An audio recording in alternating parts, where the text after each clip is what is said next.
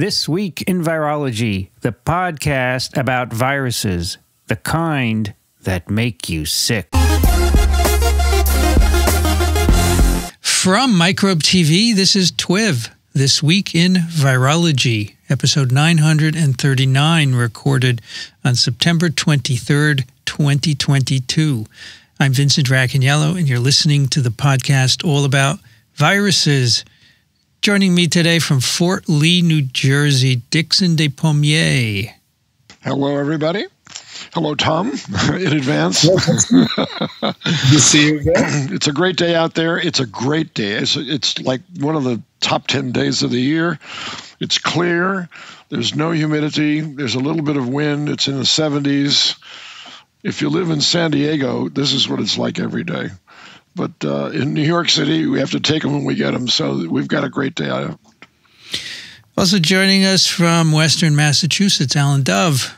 Good to be here. And here in Western Mass, it's an autumn preview kind of day. We've got broken clouds, 59 Fahrenheit, 15 C, and it's blowing 20 to 30 knots out of the northwest. But it's actually a lovely day. It's spring. It's fall now, right? That's it. Yeah, it is officially fall. You know, I think you could tell because the light is angular now, right? It's not from above. You can tell that fall angle. Also joining us from Austin, Texas, Rich Condit. Hi, everybody. Partly cloudy. It's a nice day. Partly cloudy, but it's 97 degrees. Okay, we're not out of this yet. And if I look at the next 2 weeks, I don't see anything below 90. Okay, so wow, it just keeps on. It's unrelenting. But here we are. It's better than 100. So, Rich, as I told you, I flew through Houston last week on the way back, and it was one of those little planes where you get outside and walk to the terminal, right? Yeah. It was only 82 degrees, but whoa, was it humid? Yeah, Houston is a lot more humid than this. I mean, you're right there on the water. Okay? Yeah, that's what I figured. It's humid. All right, we have for you a very, very special guest today. He is the Chief Scientific Officer of Crozet Biopharma, Tom Monath. Welcome to TWiV. Oh, nice to see you all. Nice to be here. Thank you. And Alan's given you the weather report from where I live, too. So, he's in your state, you're Alan. In Boston, right? About 50 miles west. So. Yeah. Okay. Wait, you're 50 miles west of Boston? Yeah, Bolton, Mass. Oh, okay. Yeah. I've been through there. How far west of Boston are you, Alan? I'm about pretty far. 70 miles west of Boston. You're close to Tom. You could go have dinner. Yeah, it's not that far. Good. And Tom, we talked earlier, but I have to say again, I love the painting behind you. I just think it's so calming. It's so calming. That's I love wonderful. it. It's really nice. Did you actually paint that, Tom? No, I didn't. But there's a guy named Peter Batchelder. He's quite a well-known Cape Cod artist, and Vincent and I were talking about. All his paintings are recognizably him. They all, maybe not quite the same house or barn, but similar and, local. Sounds nice. It almost looked like a replica of Thomas Hopper, or Edward Hopper, rather, sorry. That genre, who was a Jersey boy, of course. Is that right? He was from New Jersey? I didn't know that. Where? Yeah. Let's see, where was he from in New Jersey? I can look it up. But don't worry about it. All right. He ended up just over the border in New York someplace. Before we chat with Tom about science and his career, two announcements. First, remind everyone Amy Rosenfeld that the FDA is looking for a research assistant to help her on her experiments on enteroviruses. There's a description in the show notes. It's a PDF, and you can also find her email on that to email her and find out more. And I also want to tell you that a company called Vaccinated.us is running a promotion. So Vaccinated.us thinks the spike protein of SARS-CoV-2 is the molecule of the year, and they celebrate it by making spike T-shirts. They have a three-dimensional representation of spike on the front, and they really like what we're doing here at TWiV. So for the month of September, they said all of their profits from these shirts are going to go to Microbe TV to support our science programming. Oh, that's great. So go to vaccinated.us, go to the Spike shop and pick your shirts, put them in the cart. The Spike shop. Isn't that great? I love it. When you go to check out, use the promo code Microbe TV, and that'll tell them to direct the profits to us. And so buy your Spike shirts and support Microbe TV. And I want to thank Matt from vaccinated.us for coming up with this. He approached me and said, we want to help you. And I think that's just fantastic. Great. That's great. I think somebody should approach Spike Lee and get him to be the spokesperson for all this also, because that would be the ultimate. He would do the right thing. Yeah. He would do that. This is a really cool representation of Spike. I'm looking at this site. It's Escher-esque. Yes. Very interesting. So the company has an interesting story. They actually are a nonprofit, and they use their profits to support some other kind of computer-based research or AI-based research, and they just like TWiV, so they want to help us out. So cool. Awesome. That's wonderful. Wonderful. All right, Tom. I want to start by, and probably we'll start and end with your career because it's really long and fruitful. So take us from the beginning. How you first got your education and got into science. Where did that start? Okay, sure. Well, I think, I got into science, interested in science in high school. It was a boarding school. And my science teacher, his name was Mayo Smith, and he had sort of advanced biology classes. And we were doing experiments with fruit flies, genetics. And I was absolutely blown away. I mean, it was, absolutely fascinating. And I think that's when I made up my mind what I was going to do with my life. Went on to college at Harvard and majored in biology. And my very first year, took a graduate level course at herpetology. And I was sort of a natural history biologist oriented in that direction. And I got really interested in that, and I spent hours and published my first paper actually on the opercular apparatus of salamanders. So this is about as far out as you're going to get, right? And 1965, and so I decided I was going to be a herpetologist, and the Museum of Comparative Zoology gave me some money, and I got a little more from National Geographic, and I started going on summer excursions to the tropics and collecting snakes and lizards and stuff. A new species of frog from French Guiana. Cool. And anyway, I was well on my way to that. My father said, "What the hell are you doing?" You're never going to support a family. So I said, okay, I'll do pre-med. And so, and wound up in medical school. And I continued those expeditions, though, until, you didn't have summer vacations anymore in medical school. And they were fantastic. I mean, all over the world and still on herpetological expeditions for the MCV. So anyway, that was really how I got it. Sort of, natural history oriented biology kind of morphed into medical sciences, a medical career. And but I was always interested in the tropics, and at medical school fell under the spell of Tom Weller, who was chairman of Nobel laureate and virologist, of course. And they were doing a little arbovirus work at Harvard at the time. Tom Frothingham was working on Sinbis virus. And so I decided, tropical medicine was somewhat halfway between, I wasn't going to be a very rich surgeon, so I disappointed my father that way.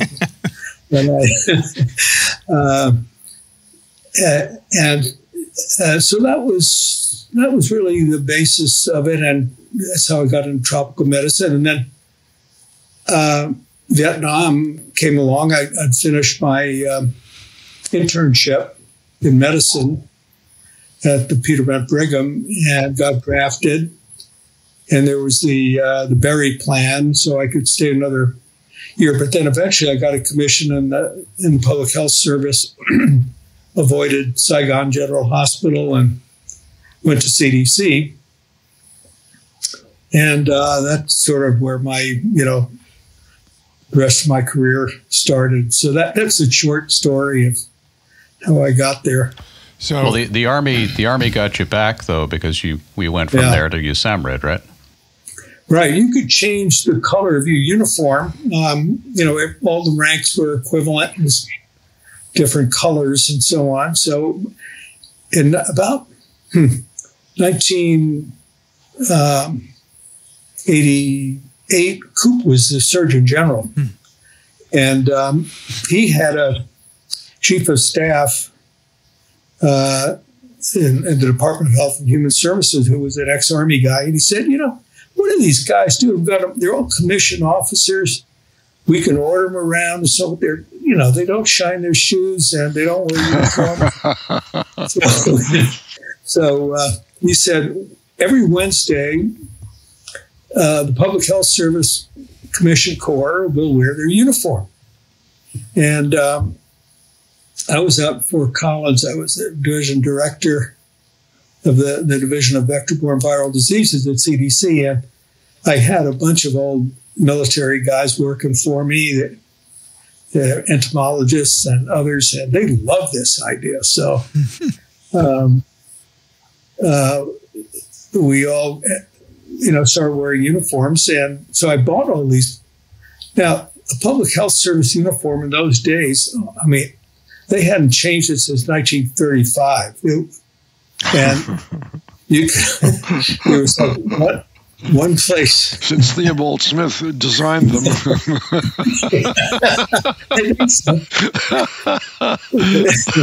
So, Tom, you were, according to your, I'm cheating here, according to your CV, you were at Peter Bent Brigham for internship and residencies for 8 years. You must have been were you seeing patients during that time? Were you doing research, both? No, maybe the CV's wrong. In between was my military service years at CDC. And I came back. Okay. Did a senior residency. But no, I wasn't. Total of, only 3 years. I see. Where I'm going with the question mostly is that, I think of you as primarily a researcher, but, your degree is an MD. So the question is, have you always thought of yourself as a researcher, or have you seen patients much? Have you actually practiced in clinical medicine very much? Well, no, I see myself as a researcher, and I think most people in those days would say, if you go to Harvard Medical School, you're not a real doctor. You're likely to be a researcher. So, but you go through that clinical training, and of course, it's about everything we do in one way or another is about helping people. And so I kind of missed that. I did moonlight a lot, but I never kind of went back and really did clinical medicine full time. And then, you get so rusty that don't trust yourself anymore. So, and there's two fellowships in here that I'd be interested in hearing about. One is at the University of Ibadan in Nigeria, and the other that strikes me as sort of sticking out is in the Department of Gastroenterology and MGH that seems to come in the middle of your stint at Fort Collins. So what about the Nigerian fellowship? Yeah. Well, that was, I was lucky enough to, when I was at CDC in Atlanta, and all my colleagues, in the arbovirology unit, there's such a such a discipline that is involved with natural history and vertebrates, invertebrate vectors, and the complicated transmission cycles. And they'd all been working in the tropics, and I still had that bug. So in 69, 70, there was a big yellow fever epidemic in Nigeria.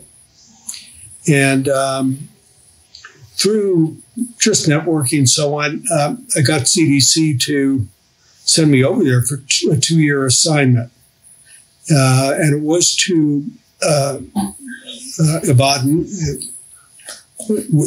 in western Nigeria, and where the last of the Rockefeller virus laboratories was located. And we'll go back to that. That's a really interesting story and had such an impact on my life, the Rockefeller Foundation program. But so I spent 2 years there. The lab was located on the university, and I did some teaching and stuff there. So that's how it was sort of a fellowship. But that's the story there. And then I guess I did a good job for CDC, and so they offered me a permanent position.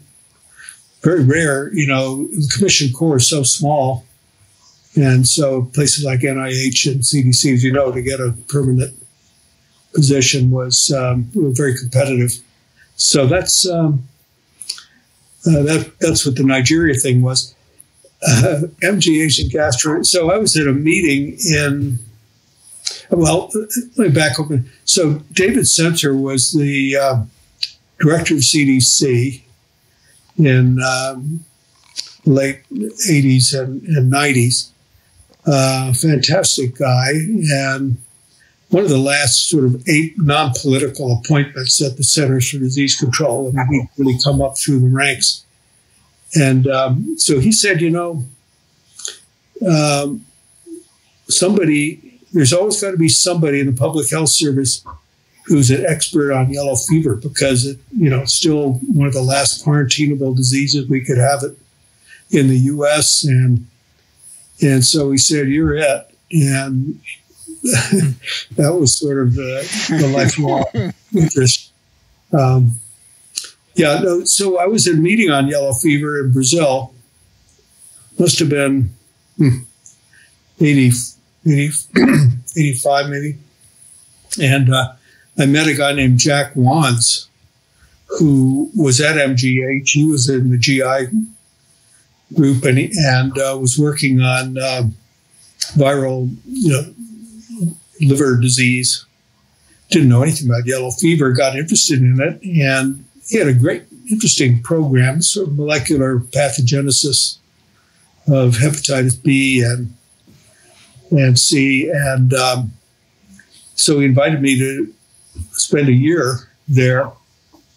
And it was time to have a sabbatical after about 15, 12 years at CDC. So they sent me off there for a year, and we worked together.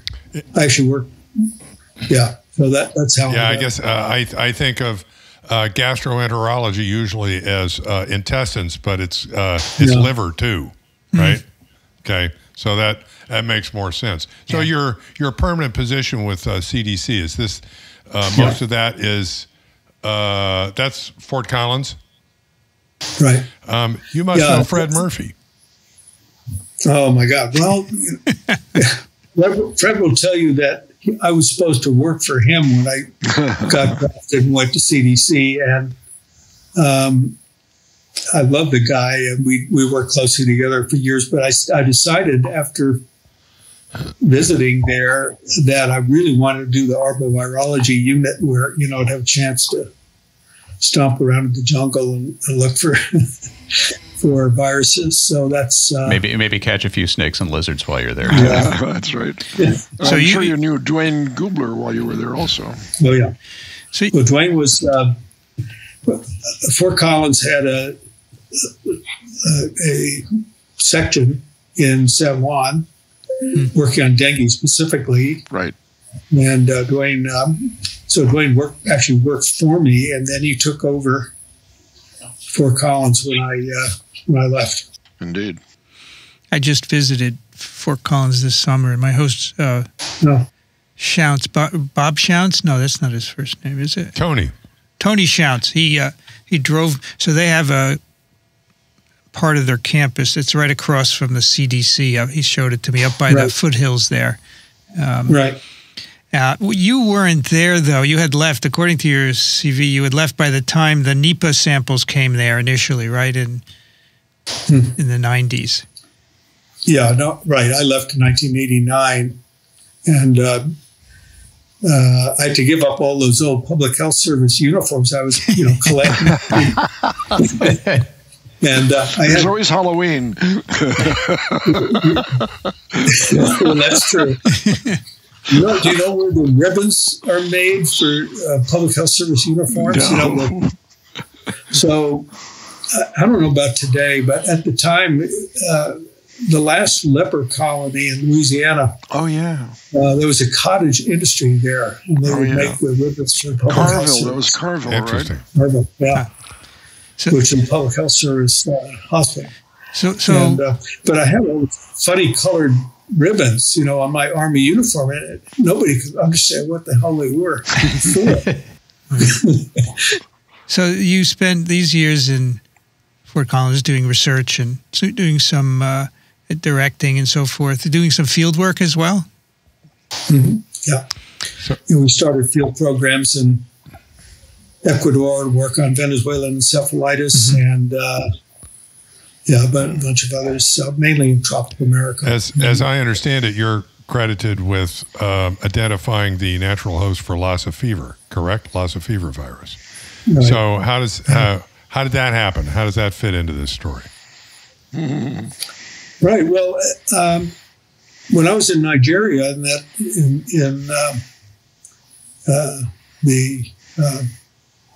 was like 1969, 70, 71. And I was about to leave, and my wife and daughter and I were going to go to Italy for a little R&R, and I got a call from Censor, and he said, do not pass go. You're not leaving Africa yet. Go to Liberia, where we think there's an outbreak of Lassa fever. So that was 1971. Was this the initial outbreak? 72. And it was a little outbreak at a hospital, missionary hospital in Zorzor.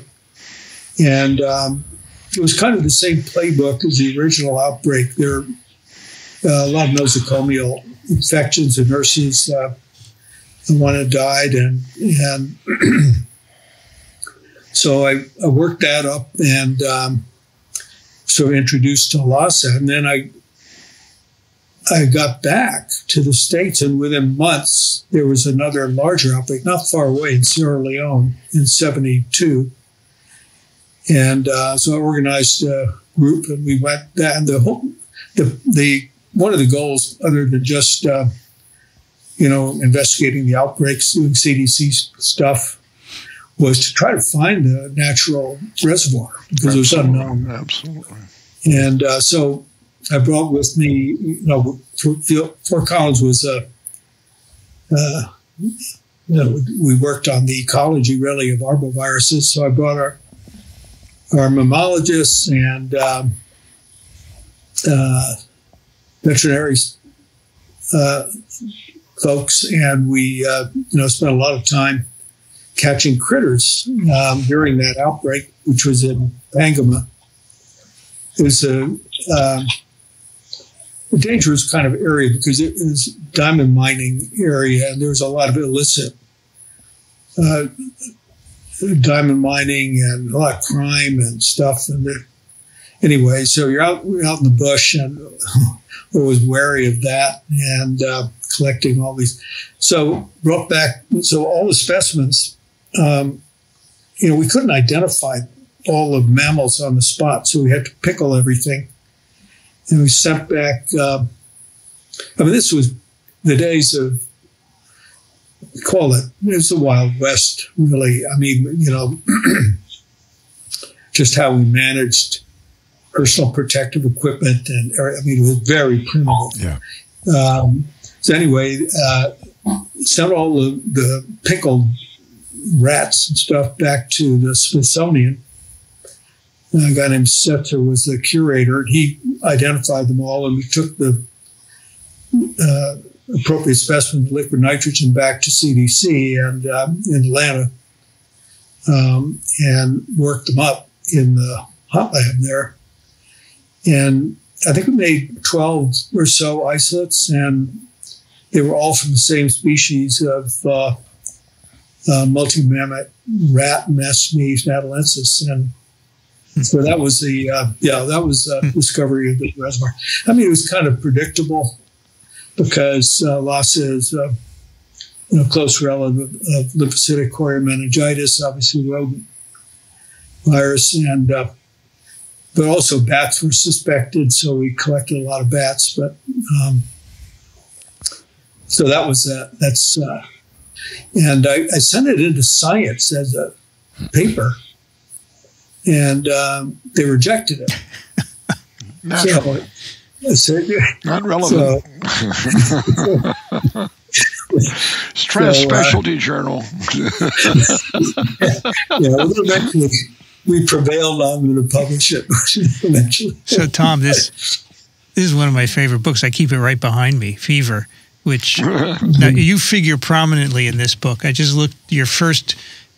Listen to this, page 237. In Ibadan, Tom Monath, a CDC virologist on loan for the university, was in the process of packing his household goods to return with his family to the U.S. when a cable arrived from the U.S. State Department. It's just what you told us. Yeah. Isn't that great? Yeah, that's how I knew that Tom was involved in that, and things started falling together for me. But I really wanted to hear the story. You must have known John Frame pretty well then. John Frame, oh yeah. Well, I've been encouraged. Now I'm getting so old and my memories are fading. These things, you kind of remember the story you've told multiple times, but not all the rest, So I decided I would try to write a book, which I started this a while ago, and now I know how painful it is to write it. I've written a lot of scientific stuff, but so you put it down. So I managed to scrape together 4 or 5 pages so far, but it's about the Lassa experience that we just talked about. Tom Frame. Well, I mean, what an amazing story. Absolutely. And he was, around that time, of course, the isolation of the virus was made at Yale by Jordi Casals and his colleagues. And Jordi got a lab infection. And it was not particularly surprising to me because Jordi was always telling me how he made sucrose acetone mouse brain antigens. He was a taxonomist, of course, and viral taxonomist, and so he made a lot of reagents. And so I said, yeah, I just use a regular kitchen wearing blender and put the mouse brains in there, and I usually put a kind of a cloth over it, in case there's aerosols. But anyway, he managed to get infected with Lassa virus and was hospitalized and probably rescued by getting convalescent plasma from one of the nurses who recovered. Nurse Pinio. Pinio, yeah. She was at our hospital. Yeah. Was she? Yeah? Oh, yeah, Columbia. Yeah. Oh, Columbia. Were you there at the time, Dixon? Lord, that's a great advertisement for barrier medicine because they didn't have a clue as to what she had. And, until the diagnosis came back, she could have spread that to almost everybody that walked in the room unless they followed suit and put on the right gear and discarded the right gear. And it all worked out. It was quite lucky, I think, that happened. Dixon, were you there at the time?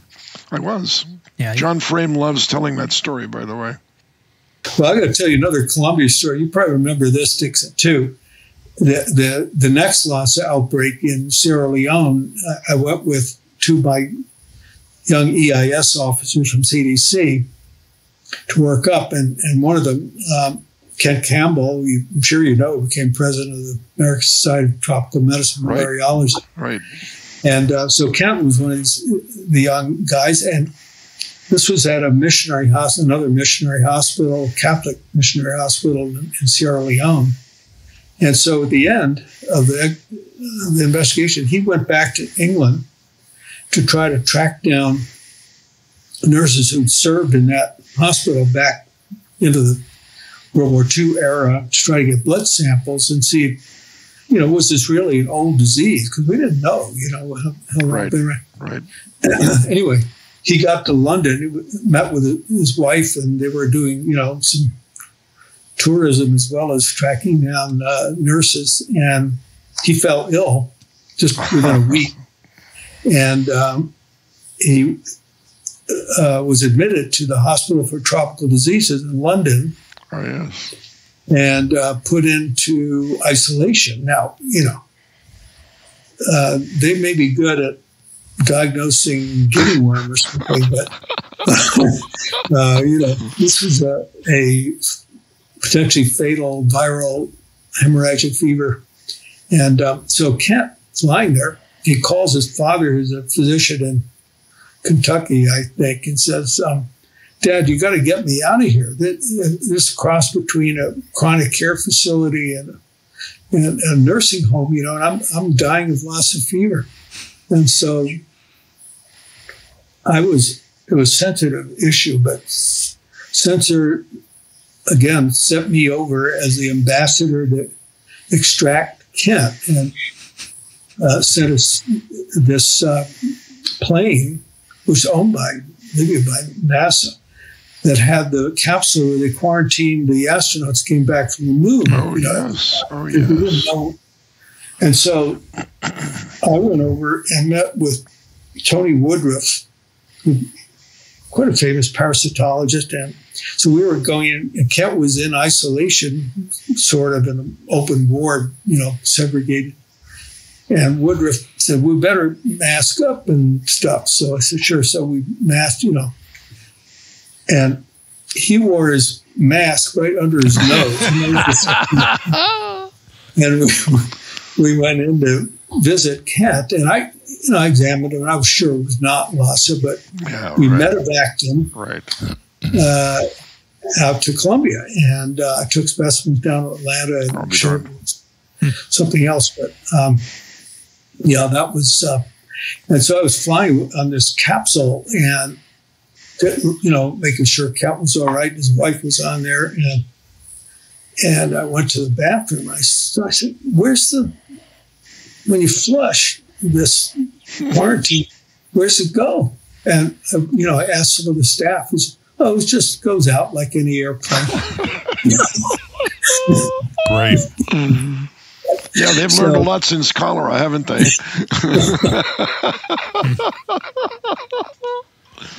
Arg. So in early 90s, you make what looks to me like a real significant shift in career trajectory from government service, CDC, to the commercial sector at Canvas. So how did that come about? Well, I've been in uniform for, I think, 26 years, and I, eligible for retirement. USAMRIID was undergoing some pretty significant changes, financial problems and so on, and it became that's where I was working as chief of virology division. And I went there because I got interested in making vaccines. I thought this work on the epidemiology of disease is wonderful and I had a great time, but it feels like I want to make something specifically and specific and tangible that will help people. and vaccines, interested in vaccines. Actually, when I was in Fort Collins, we had big outbreaks of St. Louis encephalitis over several years in the 70s. And I started kind of an effort at CDC on developing a vaccine that should be very feasible. Japanese encephalitis, very similar virus, and successful, simple, inactivated vaccine was approved. And so we started that, but I soon learned, the CDC was not the place to develop a product. And I thought the Army might be better. They were doing a lot of vaccine research, and so I learned a lot. But it was time to go somewhere where I could really do that. And so it wasn't actually a canvas. It was a company, private company called Oravax, and the interest there was on mucosal immunity, which was pretty hot in those days. And we all thought this could be harnessed to, develop some interesting products based on eliciting mucosal immunity or giving it passively. And the technology, that company, core technology, was IgA monoclonal antibodies. And they had a program on RSV. I'll tell you a little more about that if we have time. But so I got recruited there, and that was my first job in industry. I think we had 20 people in the company at the time, and it went public within 2 years. Everything was going public in those days very quickly in biotech, and a lot of failures, of course, as a result. But so that was, and that it then merged with a small company in England called Peptide Therapeutics, and that became a canvas. Okay. Yeah. And there you worked on quite a number of vaccines, and I wonder if you could talk a little bit about using yellow fever as a backbone, right? Chimeravax. Right. How did that come about? Yeah. We had a lot of different vaccines, but, I was always interested in yellow fever, and I thought yellow fever 17D was an amazing vaccine. I really studied its origin and history. Of course, empirically developed by passage and unusual hosts, kind of the original idea with vaccine development. And Max Tyler, who got the Nobel Prize, only Nobel Prize for vaccine, I think, at least at that time, had developed this. And he tried to reproduce his experiments, which involved serial passage of wild-type yellow fever, and never could do that. And we now know that, from sequencing it, there's a very complex, multigenic series of mutations result in attenuation. And no wonder he couldn't reproduce it. But, the infectious clone technology had just appeared. Charlie Rice had reported the first sequence of yellow fever 17D. And I was communicating with him and on various projects. And one of his fellows, Tom Chambers, was working on a yellow fever infectious clone and introducing other genes, flavivirus genes. And so we hatched this idea that, this is a nice academic project, but let's turn it into a product. So Tom Chambers and I met in Washington, D.C., and along with Dennis Trent, who was at FDA.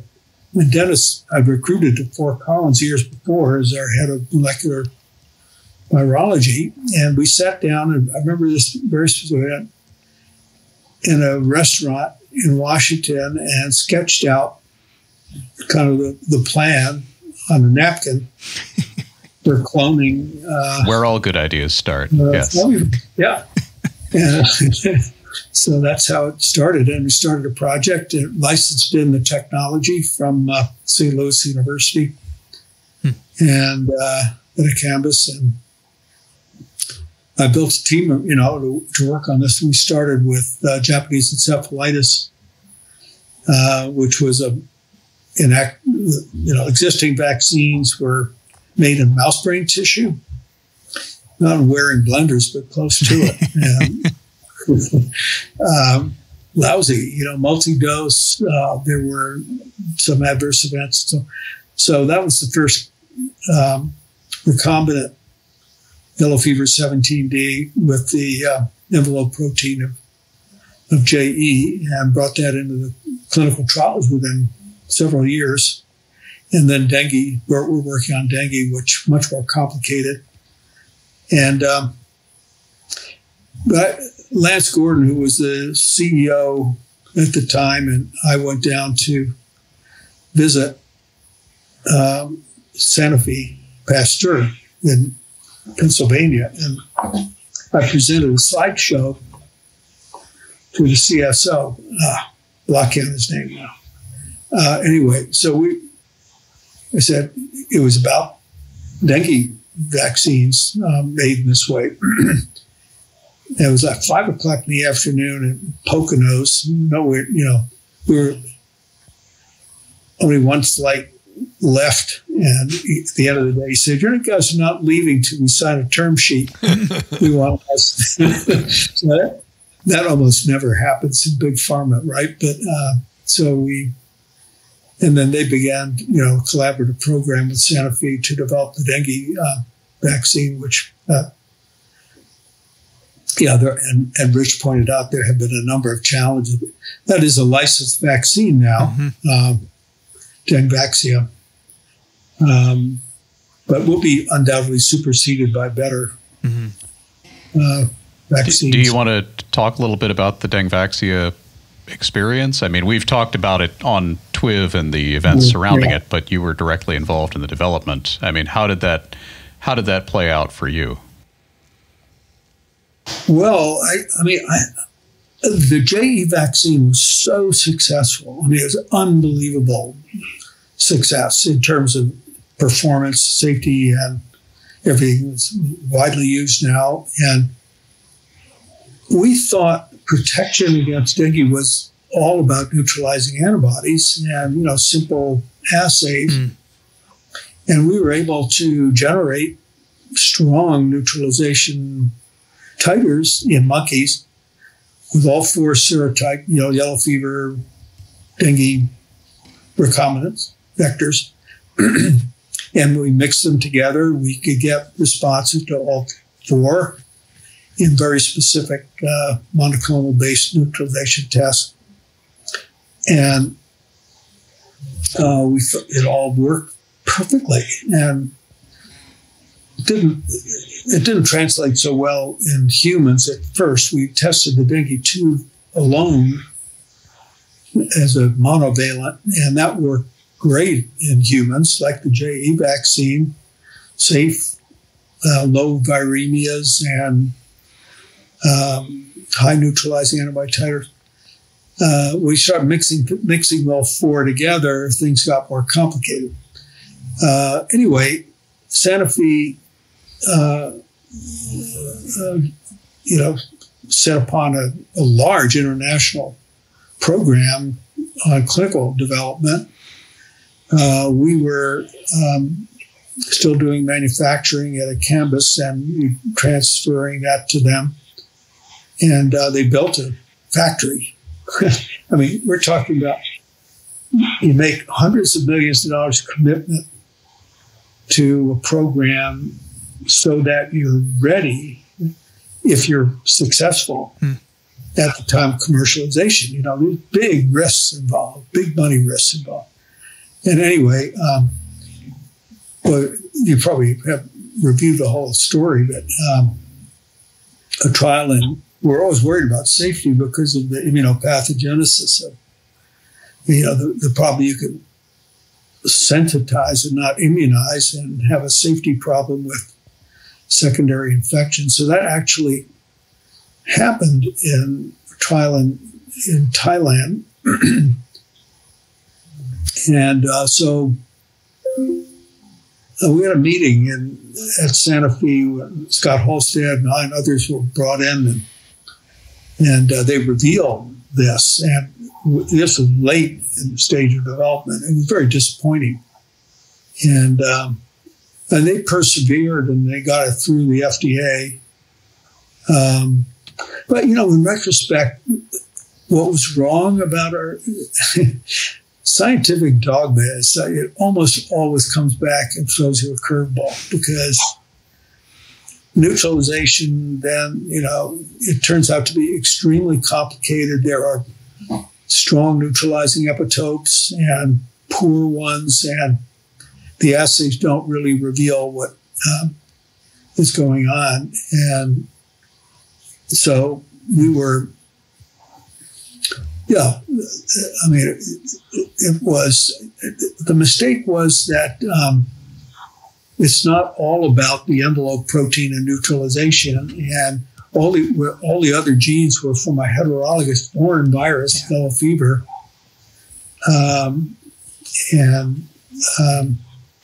I think you need, for example, antibodies against NS1, which was yellow fever, not dengue in our vaccine, to be fully protective. And you need good T cell responses, specific killer cells, which are mainly from NS5, which again is yellow fever, not dengue in the Chimeravax. So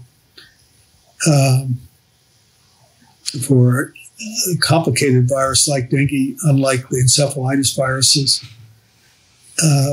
where a little neutralization keeps the virus out of the brain, dengue is different. Yeah, so so are you thinking that is an appropriate conclusion that the actual correlates of protection for Japanese encephalitis different than dengue? Mm-hmm. Okay. Yeah. I think NS1 is the difference. Is the main.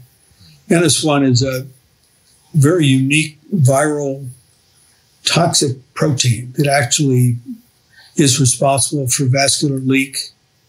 And we showed that you could actually use that virus and that antigen alone, very effective, protective immunogen. So I think you need that. That's absent from Chimeravax. This is really very interesting because, we've talked about this before, in particular with respect to SARS-CoV-2.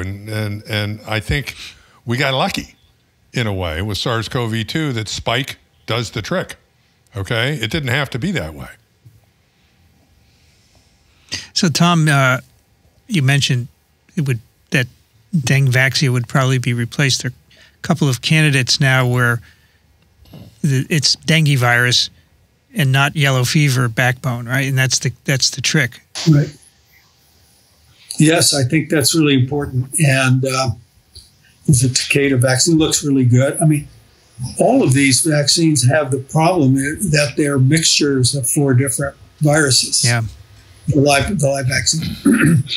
And so you get all sorts of complex interactions and interference. Mm-hmm. So on. I mean, they're probably not replicating exactly the same rate. So you've got innate responses that are, hampering the slower growers. It's a simple-minded kind of concept.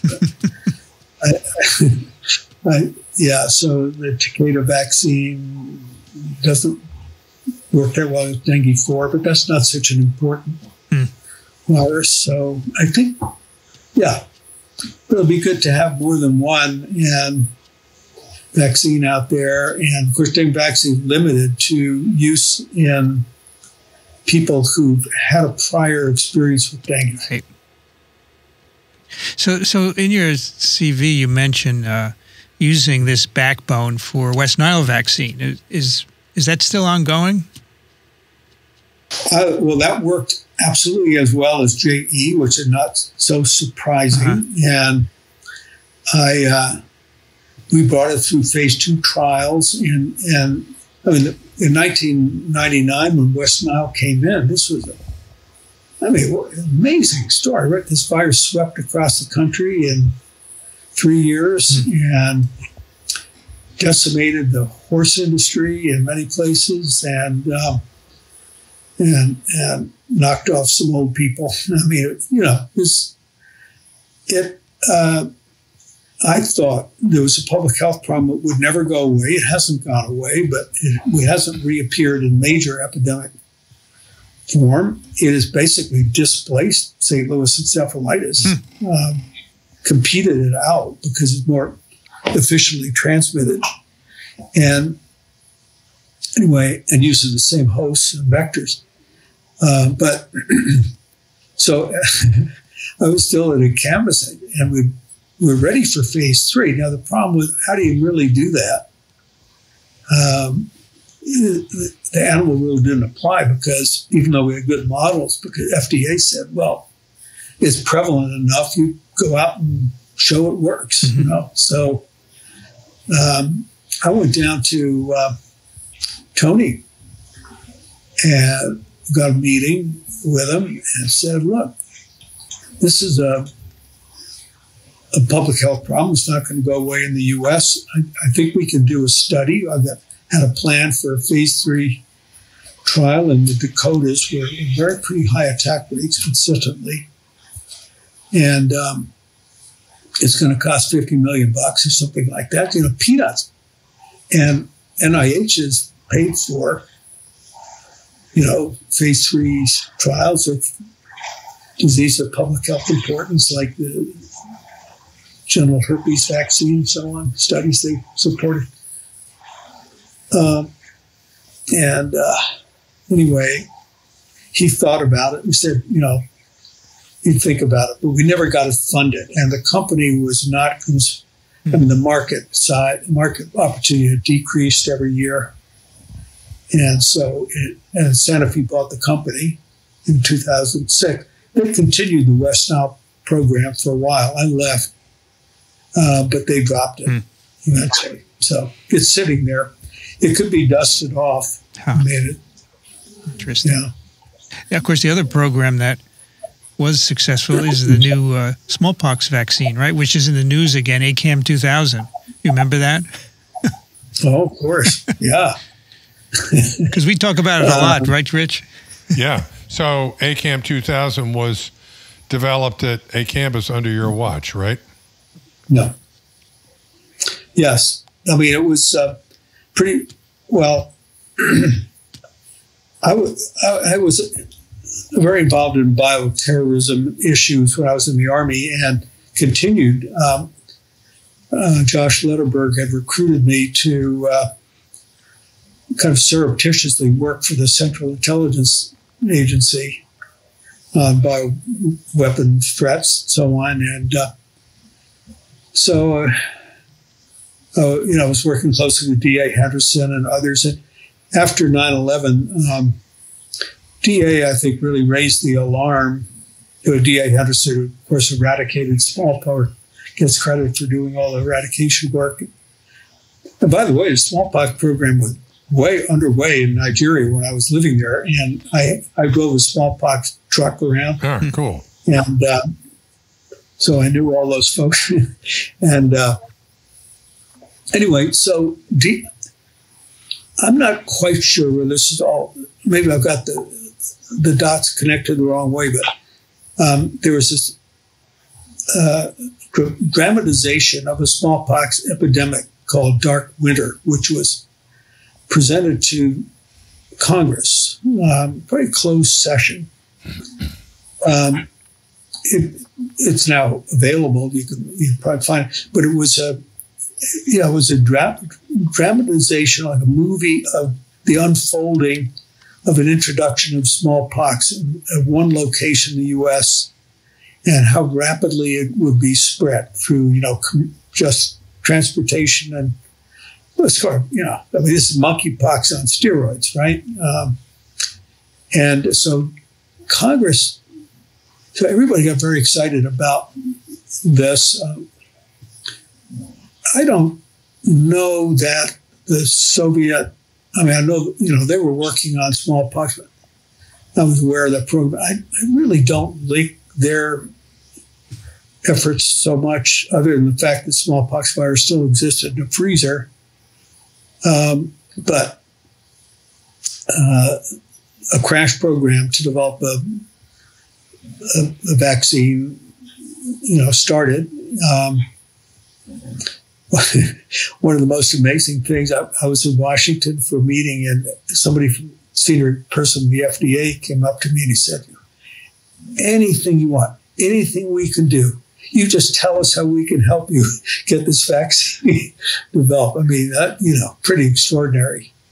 So we kept it simple. We got a hold of the existing TWiV calf limp vaccine, and it behaved very well in cell cultures. We started out with MRC5, which is an approved continuous cell line, diploid cell line, and simply plaque purified TWiV and characterized the clones with respect to, growth in cell culture and virulence, mainly using suckling mouse neurovirulence as the assay, and selected a clone that looked a little less virulent than TWiV, the original vaccinia, smallpox calf limp vaccine, and started human trials. And then MRC5 didn't work very well, so we switched to Vero cells and made a second generation one called, the first one was ACAM 1000, and then we made ACAM 2000. And the sequencing was, at the time, this was a big virus, big viral genome. So this was all done by good old style virology, not with the tools of molecular virology selecting things. And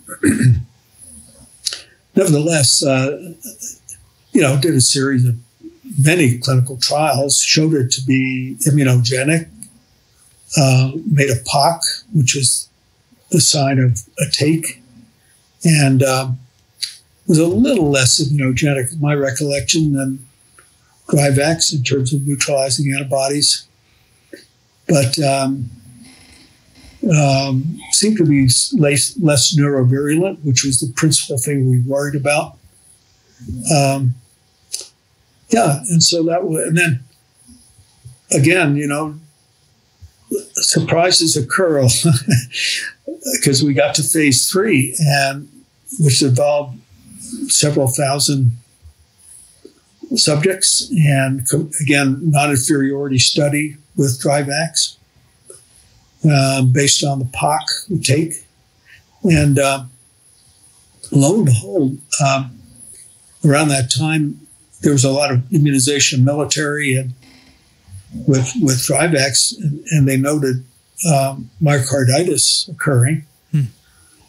And then we started to see it with ACAM 2000, and it was not uncommon. I mean, this was like less than 1 in 200 people develop chest pain and EKG changes and so on. So I convened a board of cardiologists to help us, and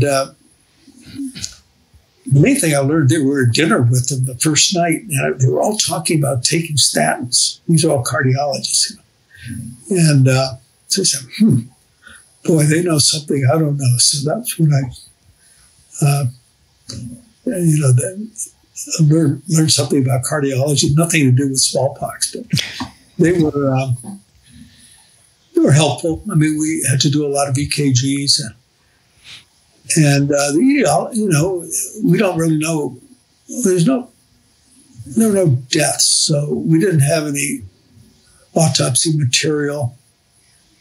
And I presume just from temporal relationships, it's probably actual direct viral injury, infection, direct viral injury, but we don't really know. And then we discovered some really funny things with everything been reported before, but not emphasized. And that a number of people developed a biological false positive test for syphilis as a result of it. smallpox immunization. And this was obviously an autoimmune phenomenon. So, I mean, absolutely fascinating virus. We were all focused on the practical aspects of, getting a vaccine out there. So was ACAM 2000, with respect to myocarditis, was ACAM 2000 really any different than DryVax? Well, I think we had cases about the same incidence, as I recall. I have to go back and look at the numbers. One of the things I'm thinking is that, this must have been going on for decades, all through the smallpox eradication campaign, but centuries. Centuries. But in that in that circumstance, you're comparing non-lethal cases of myocarditis with smallpox. Okay, and so it's not as noticeable as if you're vaccinating an entirely healthy population with not the sort of imminent risk of smallpox out there. Well, the incidence was, I think also, a lot of smallpox immunization was in very young children who didn't complain. So I think that's also a factor. But and then, other than the clinical development, the manufacturing was a huge challenge. We had a factory at a campus outside of Boston and made nearly 200 million doses of this vaccine, delivered it under contract to the government. And transformed this company and, from, always searching for the next dollar to do, having made a significant profit over a few years. That was extremely helpful, obviously. You must have worked with Michael Merchulinski on this, right? Yeah. Yeah, well, BARDA didn't exist at the time. I see. But I knew Mike. He was at FDA, Yeah. Yeah. And, of course, we worked with Bernie Moss. And, we're in touch still today on a lot because he's at BARDA. We're working with them on a Marburg vaccine. Yeah. So at some point you left the campus, right? And then you went to a series of other companies. So what were you thinking about at that point? Well, I got, what happened was a campus was acquired by Sanofi Pasteur, and I didn't really want to work for Big Pharma. So I got an offer to, at the time, a famous venture capital firm, Kleiner Perkins, was setting up a pandemic fund. They were foresighted. No other venture capital group was doing this kind of stuff, but they were concerned at the time the H5N1 avian influenza epidemic was unfolding, and so they raised quite a lot of money from the usual sources to form a new fund, $200 million, to work on pandemic preparedness, basically. This, before the government was doing it. And they recruited me as a vaccines guy. And of course, I was an operational person, but anyway, I was getting on. I've been in a campus for 15 years or something, and so this was a new opportunity, and so I did that, and the firm Kleiner Perkins went about, in addition to funding interesting products, with the money they went about setting up BARDA. That was literally the idea. Interesting. And so they had Republican and Democratic lobbyists, and brought together meetings with a lot of people, familiar names and so on, about how to do this. And I went to the Hill a lot, talked to senators and Ted Kennedy and others and Chris Dodd, and, got kind of congressional movement behind this. And BARDA was stood up as a result.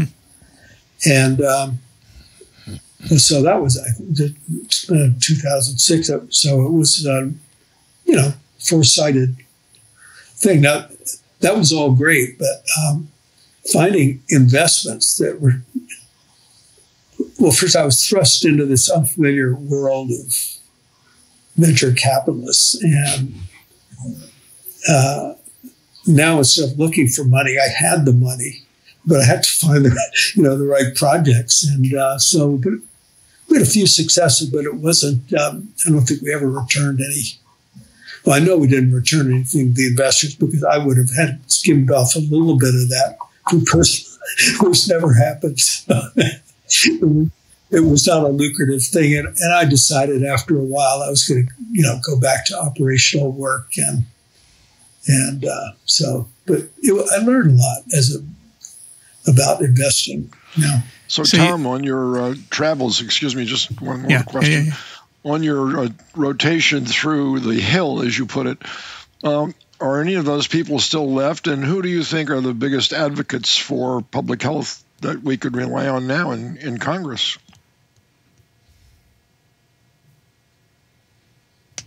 Well, that's a really good question. I mean, I think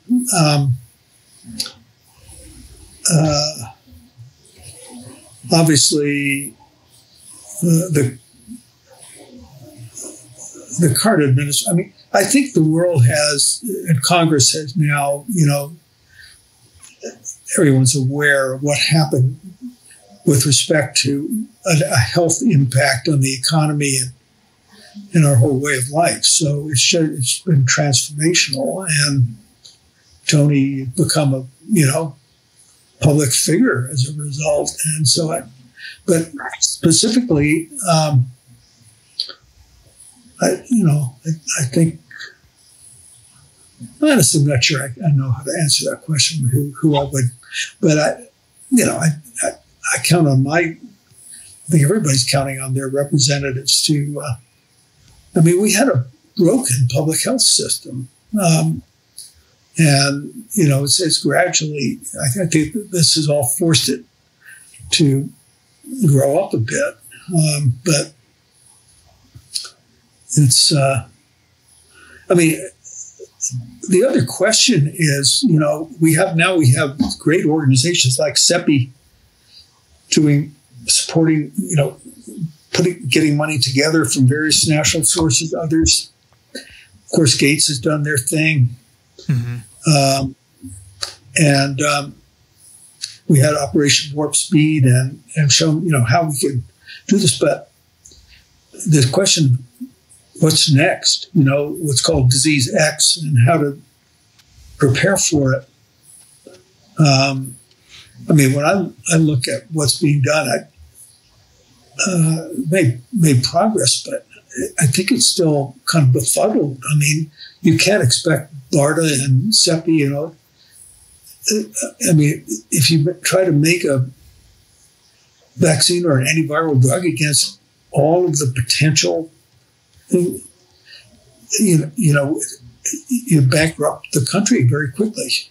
So we need platforms. I'm not sure mRNA is really the answer yet, but things like that. And we have to have broad spectrum antivirals. And so I see that, the leadership's going to come from NIH, and then when things get a little bit more fully baked, they'll go to BARDA and these other organizations. So we kind of have that system in place. But I think flu's going to kill us all. Actually, I mean, I don't know. I guess so. And so, when you look at influenza, so still making influenza vaccines. That's right. So are you upset with the fact that people can refuse to do the right thing when there is a solution? and it's working, and the proof is overwhelming, and there are still people that say, I don't care, are you allowed not to care with regards to the public's health? How enforceable is public health versus individual freedom? That's really my question. Well, okay. It used to be it was certainly there. I mean, we had laws on quarantine and other things, but it's getting much harder, I think. And how did we allow that to happen, Tom? You and me. That's why I'm not a political sort of animal, really. I do know that. I'm not going to give you a solution because I don't have. But you think the solution is political? In a large sense, yes, I think so. Right. Both financial and political. We used to have so much trust in science and in the results of science and the application of science. People have forgotten how much of their lives are driven by science. If you took that away, they'd feel like they were put in prison. No car, no TV, no cell phone, no nothing. Right? It's like living on an island out in the middle of the Pacific. So where did they lose the sense that everything they owe to their lives as people, including the refrigeration that you have for your food so it doesn't spoil and the preservatives, etc., that all disappeared someplace. And there are people out there that say, that doesn't work. That's bullshit. Excuse the expression, but that's what they really say. And people are willing to believe them. And I think that's just driving us crazy. It takes away the incentive from people who are smart enough to participate in public health, but they see the criticism that's going on now, and we're not recruiting at the same level as we used to. I think that's my observation, at least, which is a shame, an absolute shame. Yeah. In a way, SARS-CoV-2 wasn't deadly enough. Okay. All you would need is some smallpox to sweep through the country, and the attitudes would change. And when it comes to politics, I always think there's two related quotes that we've talked about before on TWiV. One, Tom, is from Bob Chen, who says that public health is, by its very nature, a mashup of science and politics, okay? And the other is Peter Daszak, who says, when you mix science and politics, you get politics. Exactly. Exactly right. That's right. Well, it's like fat floats and something else floats. Tom, I wonder if I could ask you, there's a part of your CV I find really interesting also, and that is this company NewLink Genetics, and of course they making the first Ebola virus vaccine. You can give us a little of that story if you could. Sure.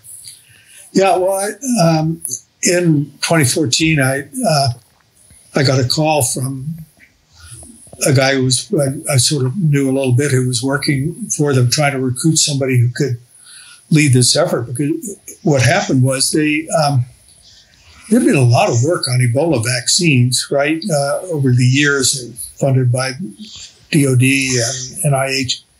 And then Ebola really came along in a big way, of course, in the West African outbreak. So NewLink had acquired a license to a candidate that had been developed in Canada, the Public Health Agency of Canada.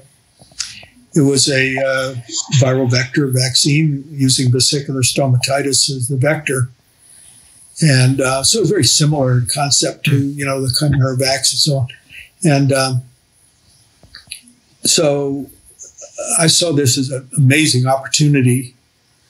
And NewLink was an oncology company. They had no infectious disease programs. They had this asset, but didn't know what to do with it.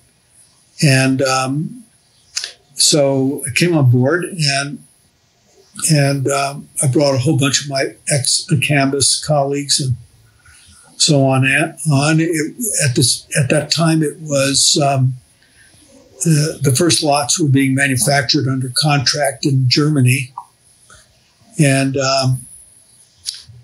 So there had been enough preclinical work done to really move it quickly into the clinic. So that happened within 2 months of my joining. We got it. But around that time, I can't give the exact timelines with before or after I joined, but Merck expressed an interest in licensing this. And so they did a deal very quickly with NewLink. But they wanted our team to stay on and work with them.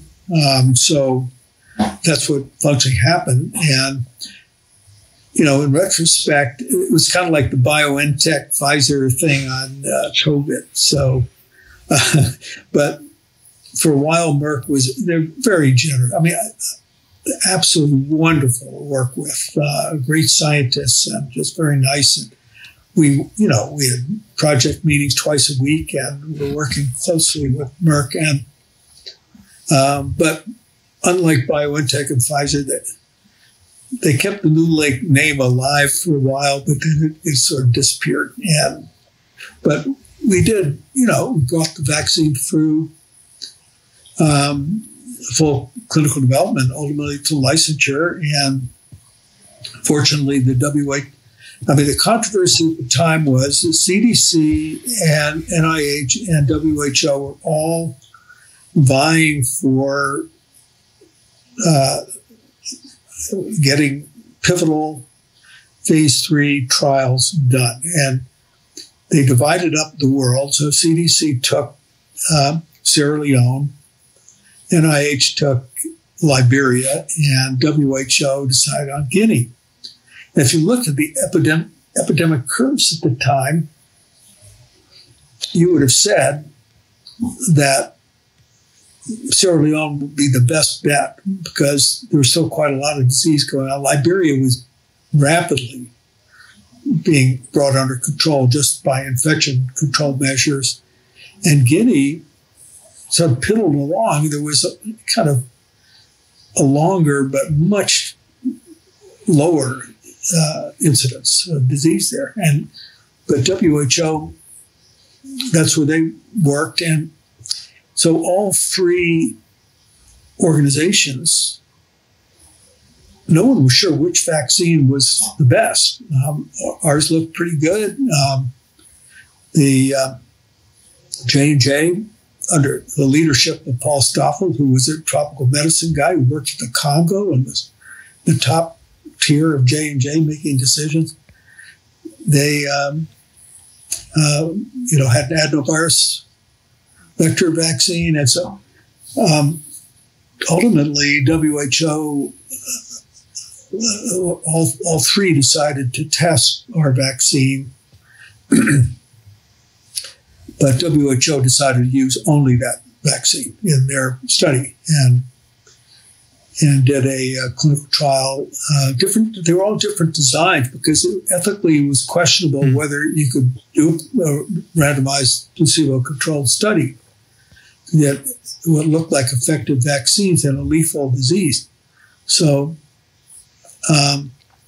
there are ways of randomizing that don't involve placebos, and that's what all three countries did. And in Guinea, it was kind of a ring vaccination trial like the smallpox studies were. And anyway, it was extremely effective and very safe. And so that was a winner, 100% efficacy in the WHO study. And nobody who'd been vaccinated, I think it was 6 days, within 6 days of vaccination, nobody got sick. So pretty extraordinary. But we've been, it's kind of like the J.E. Dengue Chimerivac story because we're working with VSV vectors with BARDA on Marburg and Nipah virus with a CEPI-funded program right now. That's what I'm doing. And, for whatever, you switch the vectors and things get more difficult. So these platform, I guess the lesson there is these platform technologies seem great, but you can't rely on it to work in the same way every time. Yeah, I appreciate what you said about mRNA platform. You know, we all are, we're wowed by it, but you take a critical view, maybe it's not going to work for everything, right? Right. Mm-hmm. So currently you're at Crozet Biopharma, so you're overseeing additional vaccine development, right? Yeah. Well, when one of the things NewLink did was help Merck get government money, principally BARDA, because Merck didn't want to do government contracting, and so NewLink did that for them. We're basically biotech money launderers, and so. But then Merck decided that, in fact, they would do that, and the Ebola thing wound down. So we went our own way. The group had stuck together, and I formed a company called Crozet. You might wonder, everybody asks, where's the name come from? And so our chief medical officer, Gray Hepner, is an old Army colleague, and he lives in Crozet, Virginia. So I was talking to him on the phone, what are we going to call this company? So he said, let's call it Crozet Biopharma. So that's what where the name came from. But and you know, always people asked. I get a call when a canvas got named. Somebody called me and he said, "What do you?" Somebody answered the phone there and said, "You're on a campus." So what campus are you on? So the name came from the British company that had merged with Peptide Therapeutics. They were in Cambridge, England, and we were in Cambridge, Mass.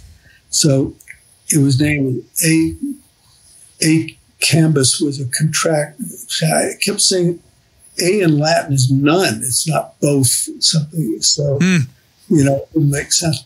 But that's where the canvas came from. But eventually, if you're successful, even if it's a silly name, it's going to stick. So yes.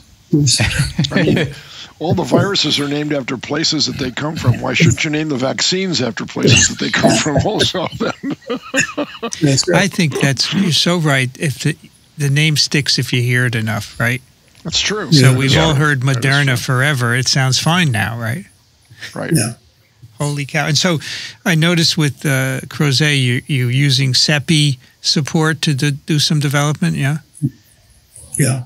On NIPA. Well, we're working we have a partner called Public Health Vaccines. We kind of co-own with Crozet, and we supply Crozet supplying kind of the clinical development expertise. And so, yeah, we're working on a CEPI program with Nipah virus. Mm-hmm. And now it's one of those genera where there's a lot out there. And the new virus from China, Langia virus, probably heard of, just popped up, which is another henipavirus. So I think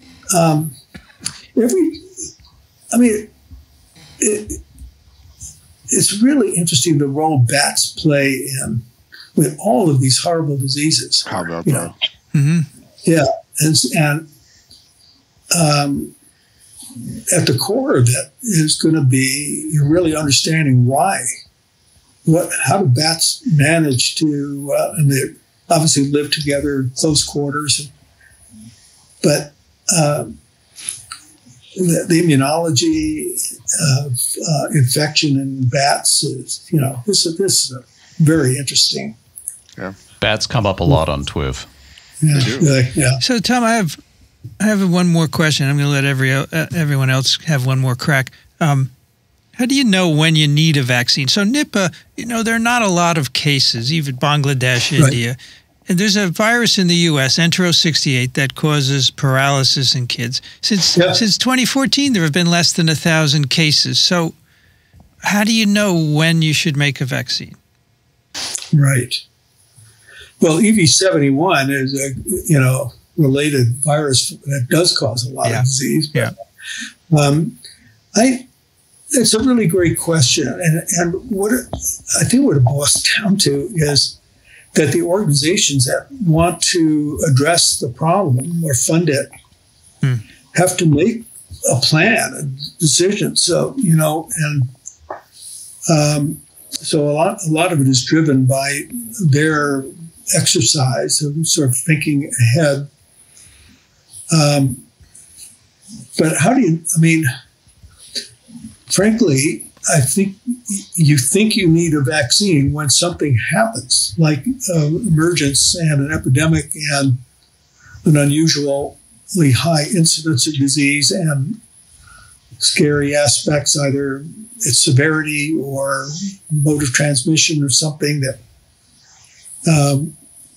could potentially interhuman transmission could be enhanced. We've seen that with viruses to get passage in the human population that happens. So, but we've learned that these conflagrations result in a huge effort, and often the disease is gone before you have a product. And so industry, which plays such an important part here, and sort of pulled the rug out. This has not happened with SARS-CoV-2, of course, but avian flu disappeared, SARS-1 disappeared, West Nile disappeared. And you really have to, so you kind of know when you need a product, you can't be sure that it's going to remain a major public health or growing problem until, it kind of plays out. It's very difficult to feel. That's why I think that platforms are really the way to, we need plug and play technologies. And certainly with antivirals, it just seems like, we're not in a position we are with bacterial infections with viruses. And I think that's where a lot of future effort needs to go, is to, find. All right. Plug and play. Plug and play. That's the key. Plug and play. Yes. All right. Yeah. All right. Anybody else? Rich, you got anything else? I'm just taken by your path. There's a remarkable diversity of experiences, and we were having a career talk at ASV with Harry Greenberg, and he described himself as a cork in a stream. Okay, but I get the sense that you're not quite a cork in a stream, despite the diversity of experiences. I'm sensing an underlying sort of theme or motivation. I'm wondering if you could comment on that, and what moves you forward? What has motivated all of this? And also, the flip side, would you have done anything differently if you could do it again? Well, I think, a common theme is I think this whole concept of emerging infections and the underlyingly fascinating world of the biology of viruses and being able. I think everything. If you look at everything I've done, has been kind of the same theme. It may look disparate, but it's been very concerned about kind of putting together the natural world with viruses, and also to have practical, tangible means of dealing with things, not just studying them. So I don't know what the hell I would have done with the percular apparatus of salamanders. But I don't know if I've answered your question. That gives me an idea. Thank you. You were exposed to a lot of people early on in your career, though, that had a deep influence on you, I bet. Like, for instance, E.O. Wilson and Carol Williams and Thomas Weller. All of those people were naturalists underneath all of that subterfuge of, playing the game so they could get promoted. I think you had a brilliant beginning, and to stick with diversity of life at all levels is the name of the game. And I think that's what everybody is deeply interested in. And I think disease plays a role in population control and where people can live and where their animals can live and that sort of thing. So I think I wouldn't call you lucky because you got to choose your future. And there are very few of us that have had that privilege. And I think you've made a wonderful example for anybody who follows in your footsteps. Deeply respect you, Tom. Opportunistic in a sense. We didn't touch on the One Health thing, but I've been very involved with that. We started the One Health initiative, and I mean, it fits so well into my interest, and it's amazing how it's kind of taken off as a concept. Nobody's really, I don't know how practical. I thought you were involved in that, but I didn't see it on your CV. So yeah, that's basically a sort of a holistic view of public health that brings in veterinary science and agricultural science and humans, et cetera, to sort of address this idea of emergence and spread of disease. Am I talking straight? Yeah. No, that's right. Okay. Yeah, that makes just all kinds of sense. And you were in on the ground floor of that, right? Mm-hmm. Okay. Yeah. Great. Absolutely. So is it? So go ahead. Go ahead. Yeah. So, kind of backing up a little bit to the politics and public health discussion, and I know you're not a politician, but you've had extensive experience on the government side and on the private industry side, and now the experience with the pandemic. And one of the concerns that I hear certainly from people in public health is, yeah, it's great, people are paying attention to public health now, but this is the history of public health going back for centuries. Is there's this huge spike in interest, and then, whatever the current crisis is gets resolved. And, oh, gee, we really could spend that money better on something else. And so there's the cratering that comes afterward. One of the things you just mentioned in response to Vincent's question, actually, the idea of these platforms that, okay, we're developing a vaccine for this, but we can also flip it over and, pivot and develop a vaccine for something else when it becomes an issue. Are there other strategies like that you see in either industry or in the government side of public health, where people could kind of anticipate the funding roller coaster and say, well, regardless of where it is, we can work on this, and then it'll be available when we need it? Are there other kind of little tricks that people should be thinking about that way? Well, first of all, I agree with the principle. I mean, it's kind of, a lot of science has dual purposes. I mean, you can, and so, for example, I was mentioned very involved in biodefense sort of field. We always had a problem. How do you incent work on a threat agent that has no practical public health significance and so on, unless it's used in them? And the obvious answer is, well, let's look at the other applications of the technology. And so I think, without being specific about something like DNA, mRNA, viral vectors, there are, they may be applied to some specific problem, but they have potential broader application. I think you just have to look for those kind of opportunities and pursue them. But I think that's, I don't know, again, I'm not sure if I answered your question. But no, I wasn't expecting a definitive, we need to do X, Y, and Z, but just speculation along those lines. Yeah. Mm. All right. I only have one more question. Go ahead, Dixon. For Tom, and that is, when was the last time you ate at Bertha's Mussels? Do you remember the dinner that we had there? Yeah. That's where we met, and I've never forgotten that dinner. It was absolutely riveting. Yeah, it was sweet. Yeah. Where's Bertha's Mussels? It's in Baltimore. Oh, all right. And it's a wonderful place to get mussels. And yes.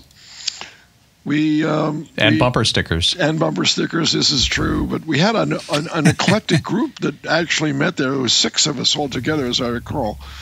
And I walked away just saying, where the hell have I been all my life? And I have just barely started my career. And I learned so much by just shutting my mouth and eating those wonderful mussels and listening to you guys banter back and forth. It was wonderful. Quite memorable. I'd like to do that again sometime, actually. Oh, me too. I don't think I've had mussels since. Yeah, that's right. Tom Monath, thank you so much for your time. We appreciate it. Great conversation. Absolutely. Thank you very much. Thanks a lot, Tom. Thank you, Tom. You know, something I was thinking of. Do you actually always know when someone has influenced you greatly? You know, we talked about Absolutely. people. Do you always know, or are there some influences that you're not aware of? I'm sure there are some you're not aware of. You interact with people, and then you do something differently, and it. I sometimes I catch myself doing something. I think, gosh, you know, that guy I talked to probably was like, made me think to do this, and it's not anything like major life decisions. I'm still figuring out what happened. You know. Yeah. Sure. Tom is just.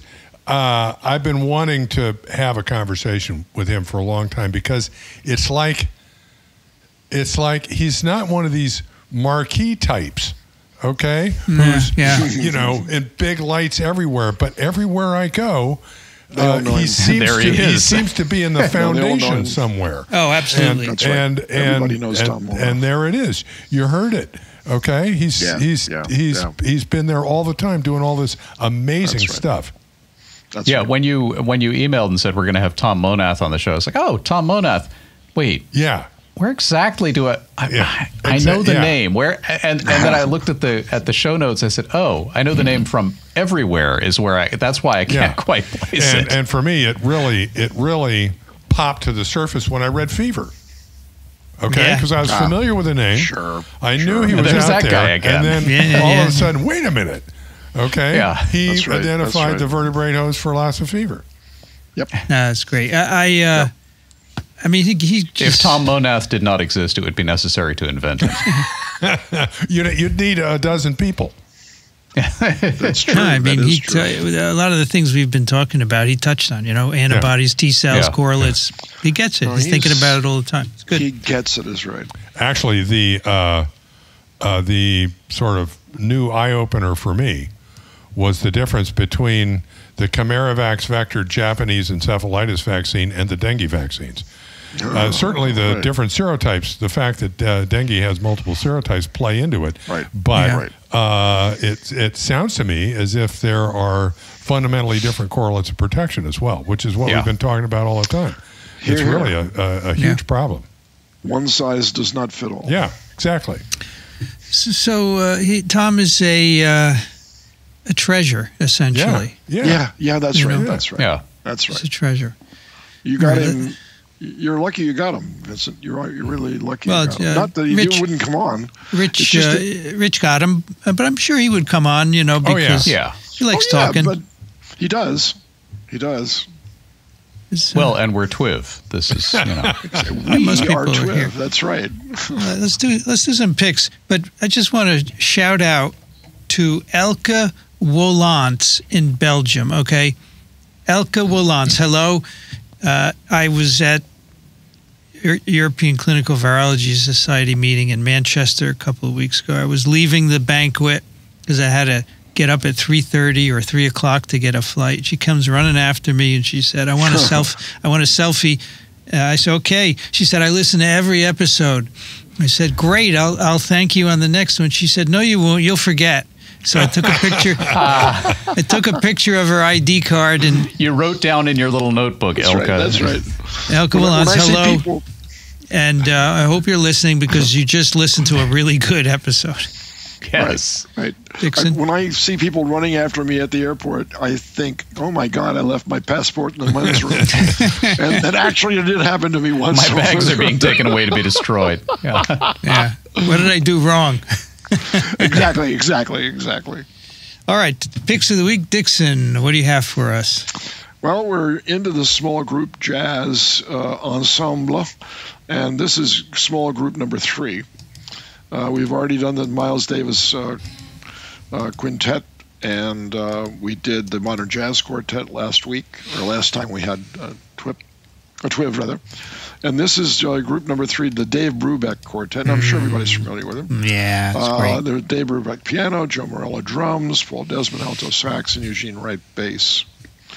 Signature album Time Out, in which most of the music was written not by Dave Brubeck, but by Joe Morello, because Joe Morello wanted syncopation, and he wanted diversity, and everything is in 4/4 time or 3/4 time, and nothing is in either one of those signatures for this album, and that's why the signature song is Take 5.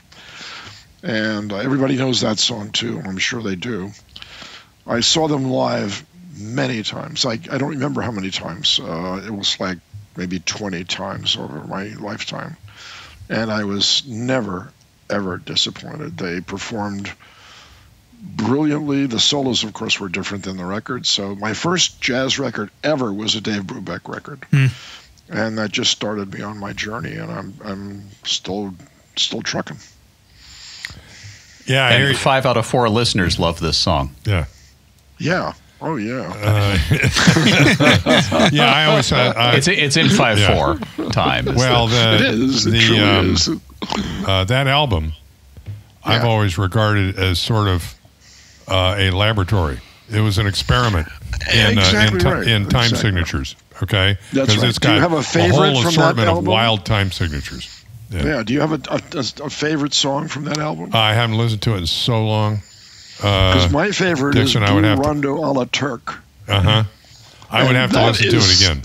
Oh, you would know it right away. You hear it sure. in grocery stores now. Yeah. Because it's part of Muzak, unfortunately. Really?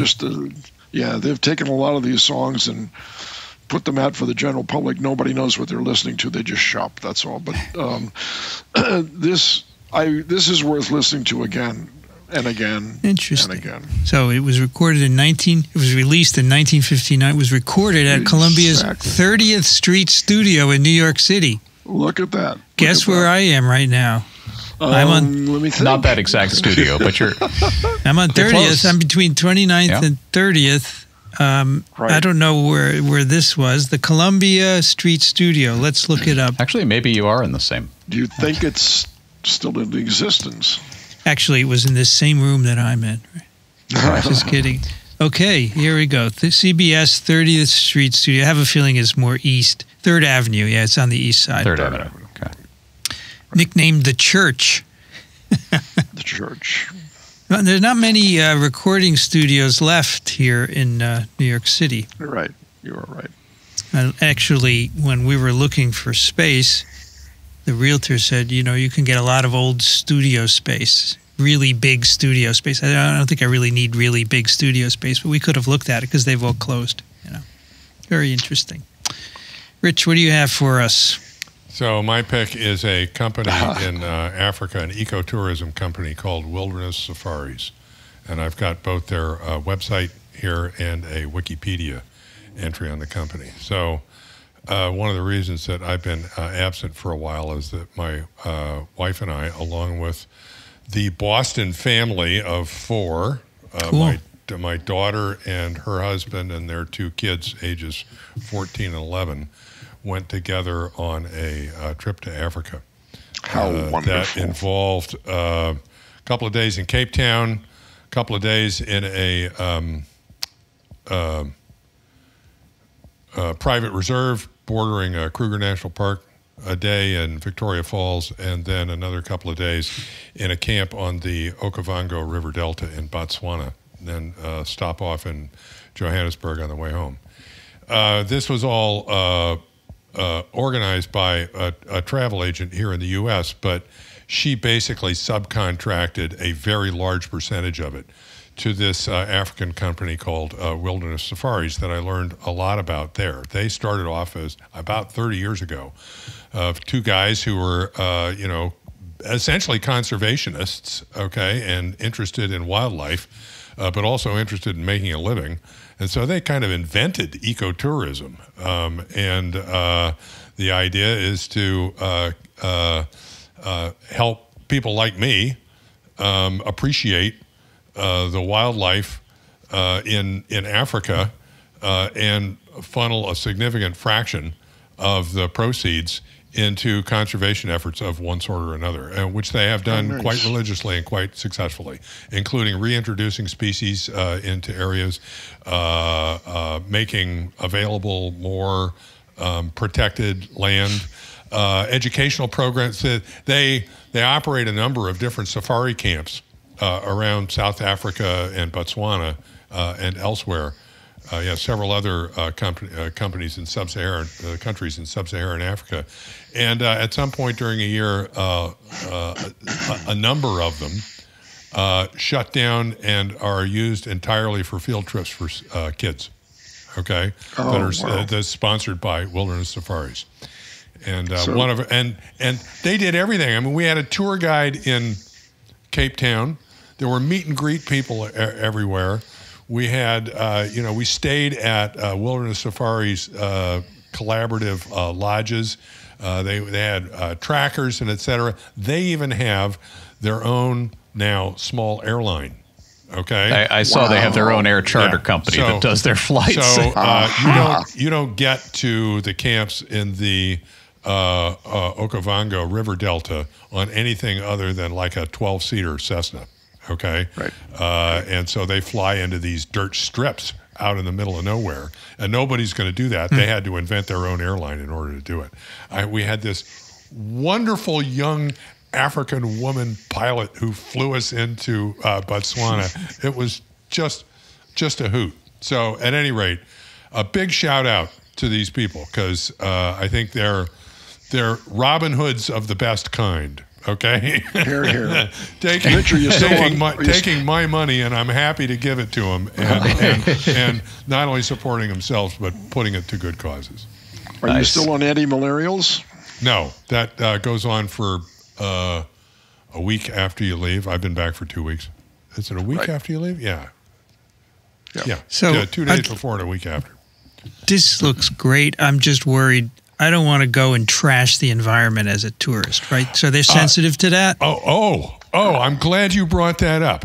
I wish I had it here. When you go out on safari, okay, which is basically driving around in a Toyota Land Cruiser fit out specially to take you around, everybody has to have water. They give you a water bottle that they refill for you every day. No plastic. There's no plastic anywhere. Okay. In my room, in our rooms, one of the things that's noticeable is you got a little trash bag, right? A waste basket, and any other place that'd be lined with a plastic liner. There's paper bags inside. Okay.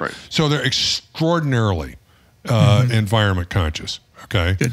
And as you go out and around these places, there's no trash, there's no litter at all. And if on the very rare occasion where you find some, the rangers zero right on that and pick it up. So we were really impressed with they walk the walk. Okay, excellent. Yep. Alan, have you been to Africa at all? I have not. It's definitely an experience I'd love to have. I've actually looked into. I hadn't seen these folks, but now they're definitely on my radar. I had looked into self-fly safaris where they take a group of pilots. Interesting. And you go and you the first thing you do is spend a week in either Cape Town or Johannesburg getting your U.S. pilot's license converted to a South African pilot's license so you can fly CA-registered planes. And then they take the group around, and guide them into these sort of dirt strips, but in even smaller airplanes. But I don't know if that'll actually happen, but something like this is something I can probably convince my wife to be into. Well, I need to stay healthy and stay alive, because I would like to go back. It's just absolutely unique. It's wonderful. We saw everything. Well, we didn't see gorillas. That's why I'm going back. I want to see the gorilla. Did you see any pangolins? No, didn't see any pangolins. Okay. Okay. So you have two things to go back for. Yeah, I have two things to go back for. But giraffes are still my favorite. We asked one of our trackers. I agree with you. We asked one of our trackers, "What's your favorite animal?" He says, "Any baby one."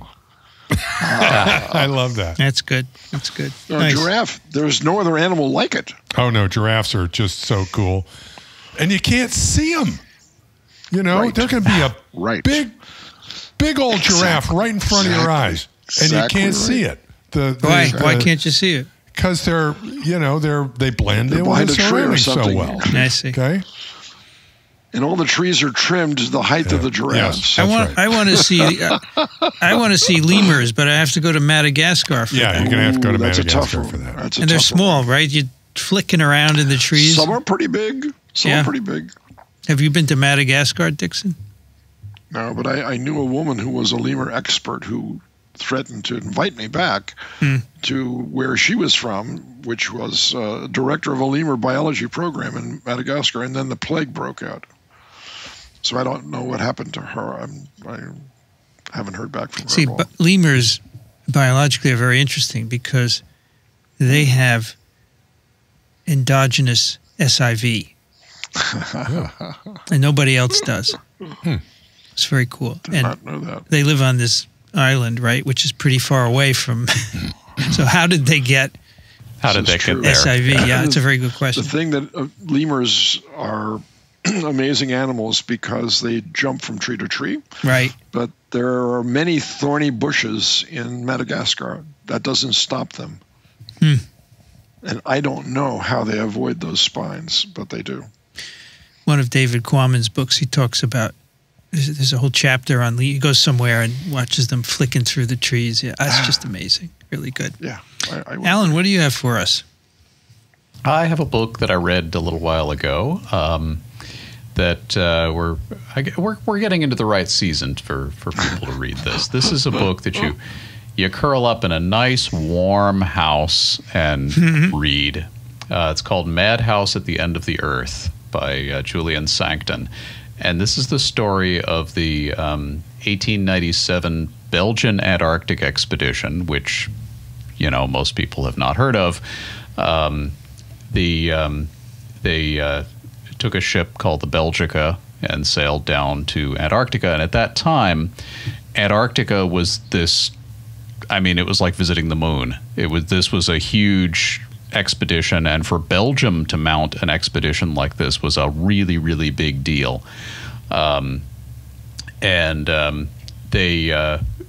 They proceeded down there, the captain kind of accidentally on purpose got them frozen into the ice for the winter.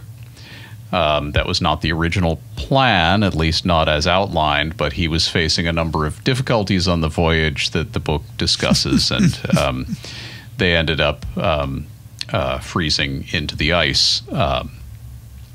And they were the first ship to overwinter in the Arctic, that far south.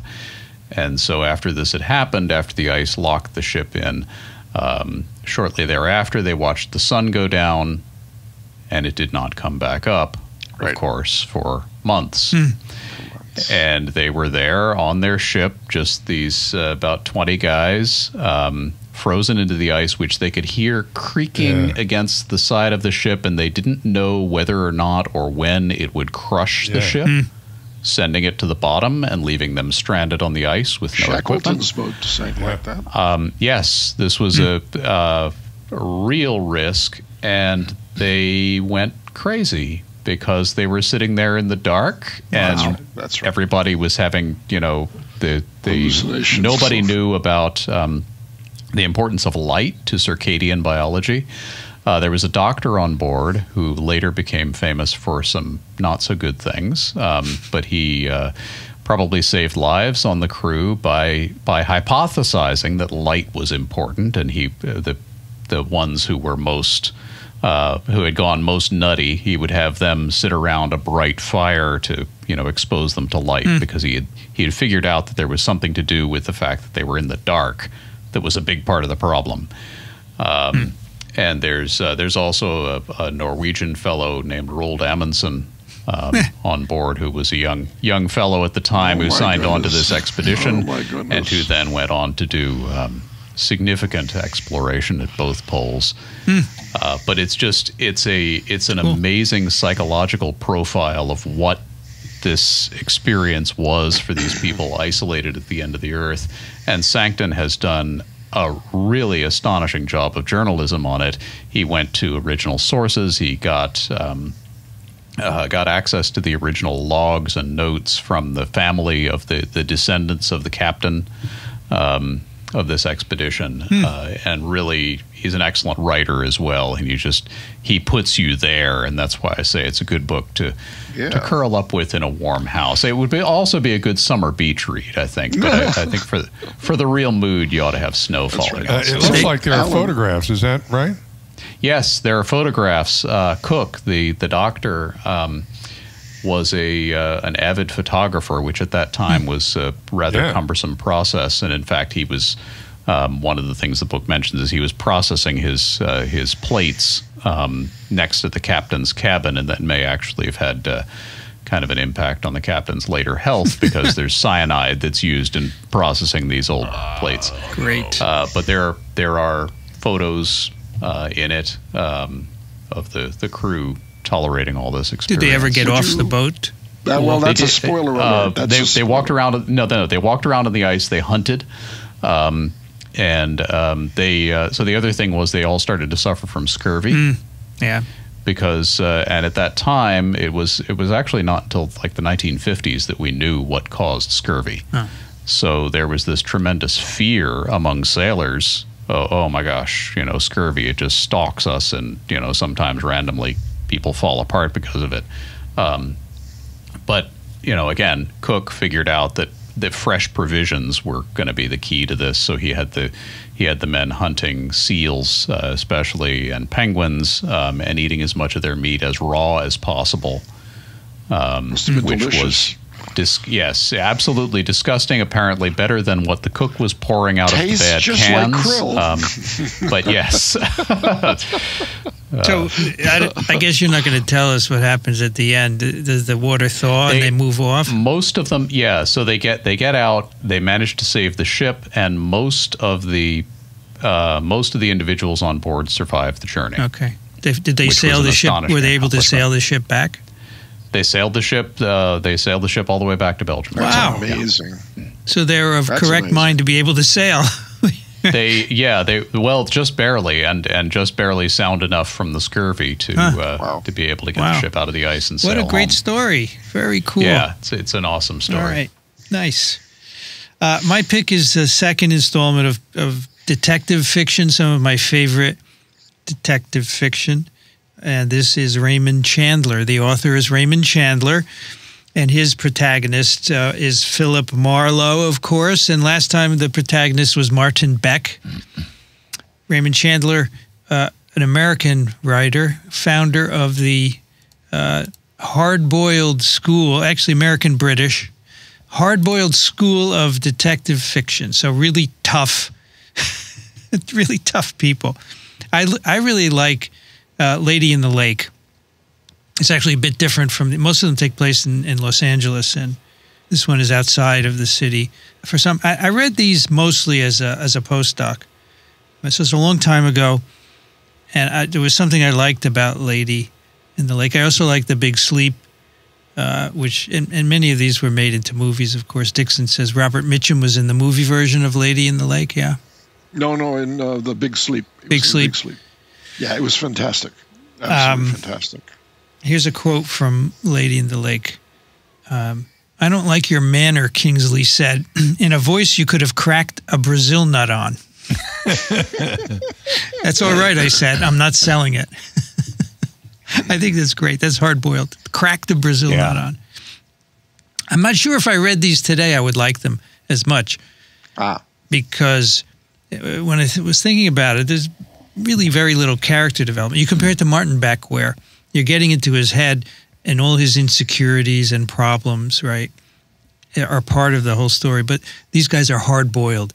There are things wrong with them, like everyone, but you're not going to learn much about it because they have a tough exterior. So, but you get that 1940s repartee like this. Exactly right. That's probably what I like. Noir movies, every one of them. How long is this? How long is your list of detective fiction going to be? Just five. Just five. Okay. Just five. So, I mean, you know, the Swedish ones are really good, but there may be another one of those. But that's two so far. And then we have a listener pick from Philip. He writes, I would like to submit this as a listener pick. It's an article. I guess it's NBC 29. Several students bitten by bats inside resident halls of Ohio College. Bats in dorms at the College of Worcester. It's in Ohio. Nearly a dozen students have come into contact with bats, and some have been bitten. Not good. I can imagine that creates a bit of a problem. Yeah, it's not good to be bitten by bats. I assume that they have all been given rabies vaccines because, right, that's a risk factor. So another student said bats have been an ongoing problem at the college. Yep. All right. Thank you, Philip. That'll do it for TWiV 939. Show notes at microbe.tv/TWiV. You can send your questions, comments, picks to TWiV at microbe.tv. If you like what we do, please consider supporting us. Microbe.tv/contribute. Dixon DePommier, Racaniello.org, thelivingriver.org. Thanks, Dixon. Always a pleasure, Rich. Always a pleasure. Really. No, that's my line. Oh, no, I'm sorry. That's your line. That's right. What is your line, Dixon? Do you have a line? I don't have a line. Always a good time. It's always a good time. Oh, that's Rich. Yeah. No, I had a wonderful time, and I enjoyed meeting an old friend and discussing the world with him. He's great. He's absolutely great. Thank you for having him. Yep. Alan Dove's at alandove.com. Alan Dove on Twitter. Thanks, Alan. Thank you. It's always a pleasure. Did I see a cat on his lap at some point there at the end? You did. Yes, a cat climbed up onto his lap and was kind of batting at him to be petted. It was very cute. It was a black cat, right? Yeah. It's cool. Very cool. Rich Condit is an emeritus professor, University of Florida, Gainesville, currently in Austin, Texas. Thank you, Rich. Sure enough. Always a good time, and it's great to be back talking with you guys. Yeah, it's been a few weeks. Yep. Yeah. I'm Vincent Racaniello. You can find me at virology.ws. I'd like to thank the American Society for Virology and the American Society for Microbiology for their support of TWiV, and Ronald Jenkins for the music. You've been listening to This Week in Virology. Thanks for joining us. We'll be back next week. Another TWiV is viral.